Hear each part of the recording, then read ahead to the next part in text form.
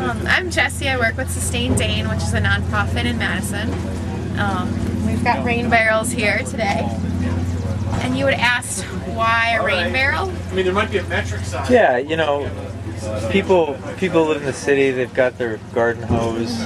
You know, here in the Midwest, yeah, water doesn't cost that much. You know, people don't really even think about how they use it. Right. Then how do you, What would be in somebody's self-interest? I think you got to start there, right? Right. What's in people's self-interest to use this, and then second, what's the environmental, ethical angle? Well, in terms of self-interest, we haven't found any, scientific research to back this up, but everyone who has one, who waters plants and has a garden, says this water, if you're in the city, you have no fluorine, you have no chlorine, and the plants like it better. It's soft water.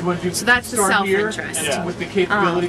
Also, in terms of if you have your water from a municipality, at least Madison, 40% of the water a home uses is for outdoor uses, watering lawns, watering plants, washing cars. And so that's water that's already been purified. That is drinking. That is water you can drink. And it's water that's already had energy put into getting it to your house. Yeah, because you have to pump it from, and at least in Madison, our water source is from an aquifer, which is 700, 1,000 feet below the surface, and the electricity to pump that water up and to move around the city. It's Madison's greatest electricity use for the water utility.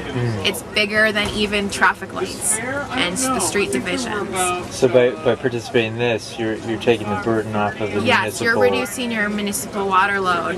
So if you can reduce your municipal water load by about 40%, well, right, water may seem plentiful right now, but the drinking water that we have access to, it's a very small percentage of what water is around. If we can use less of that. So you want to say a little bit about what this device is? Yeah, well, the Rain Reserve is it's the Rain Reserve rain barrel, and it's a very unique system. There's a lot of open systems, and what's special about this is, I don't know if you want to check it out, during a large downpour, I mean, this 55-gallon drum is going to fill up very quickly. Right. And when it fills, if you have an open system, you have overflow. It's going to make a mess. If it's near your home, it could cause issues in the foundation, splatter up against your housing, cause moisture issues. So this is closed. There's also no mosquitoes. But when the barrel is full, you can see the water has no place else to go. It's going to come back up this tube, go into the diverter, and once it reaches this cusp here, it's going to go back into your downspout, so it keeps the integrity of your downspout intact. And it's also virtually clog free. All the debris should be coming through the middle. We'll let that burp.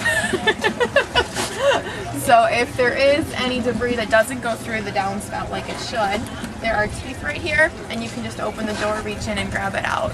So it's kind of solved all of the issues with open systems. And you guys are a nonprofit. Yes, so in Madison. By people buying this, what do they also have the opportunity to contribute to? Sustain Dane, which is a nonprofit in Madison. We do a lot with just creating a sustainable community. We're really involved in the eco-municipalities as well as discussion courses. And what's the website? It is rainfordane.com or Sustain Dane, or rainfordane.com. It is a .com. So rainreserve.com, rainfordane.org. Great. So. Thank you. Yeah, thank you.